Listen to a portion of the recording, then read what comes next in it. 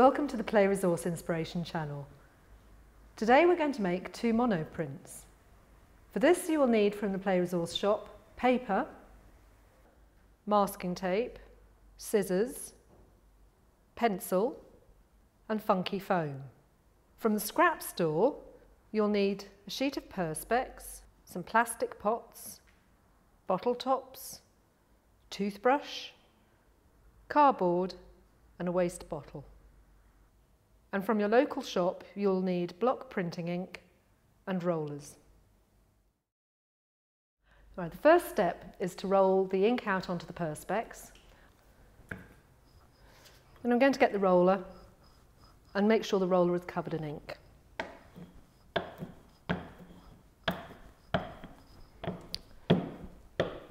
And now I'm going to apply the ink onto the perspex in the area that I'm going to make the print.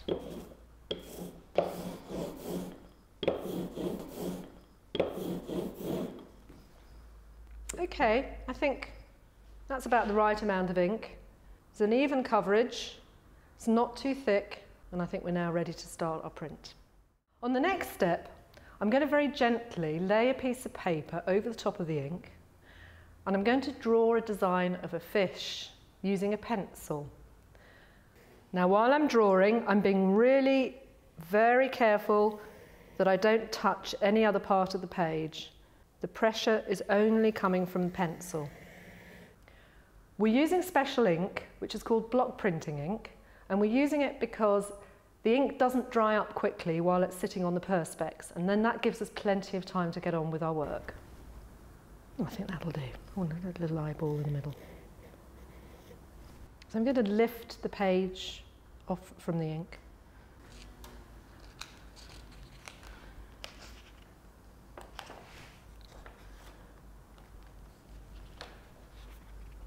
And there you have a monoprint.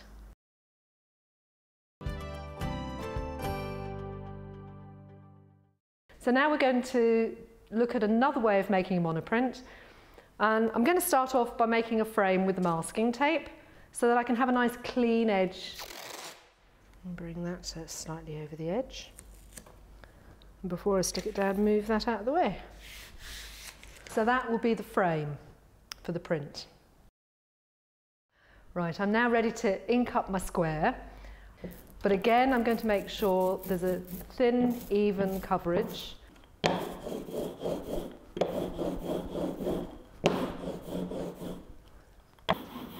That's now ready for the next stage. Okay, now I'm ready to draw the image. And this time I'm going to draw the image into the ink, not onto the paper. I'm going to use lots of different objects to make marks with that you can get from the scrap store in Play Resource.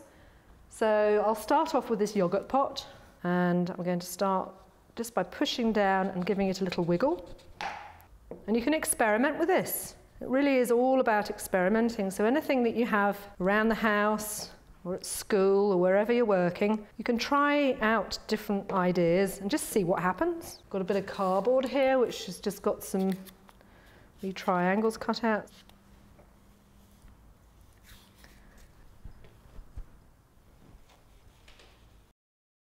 For this next stage now, I'm going to take the masking tape off and then lay the page over the ink. Now, as you see, my hands are very dirty. So I've got these 2 little pieces of card. I'm going to pick up the page using these.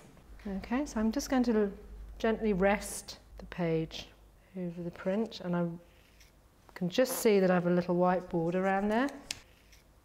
And I'm going to press this with my hand, and I'm going to rub. If you want, you can also use a dry brayer that hasn't got any ink on it at all, and I'm going to just rub on the back of the print. So I'm going to lift it up, and there we have a monoprint. I'm now going to start making my small fish.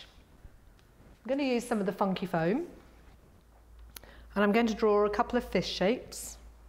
I'm going to cut them out.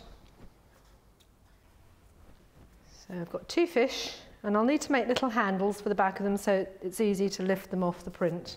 I've got a small piece of masking tape, and I just stick the middle together and stick that onto the fish.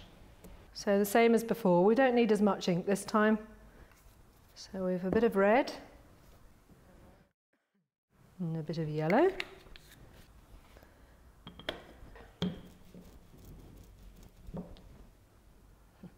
Put that down on the page and be very careful, once it's on the page, don't let it slide about or move.